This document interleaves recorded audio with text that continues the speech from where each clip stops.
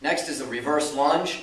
This is similar in the fact that we are still going to be in a split squat type position, except it's more dynamic in nature, meaning that there is going to be movement going on instead of being in a static and stationary position like we were with the split squat. So in this one, we also do a prisoner style where we keep the hands behind the head, except this time we're going to step back into a split squat position or a lunge and then forward.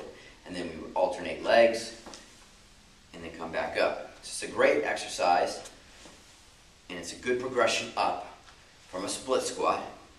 It does take a little bit more balance, more flexibility, and a little more strength in order to do this versus just a stationary and a static position like the split squat. From the side, it looks like this. Prisoner style, chest up, step back, and back, opposite leg, and back. So this is your reverse lunge. Same rules apply as the split squat. You're going to keep your head up, chest up, eyes up, elbows back.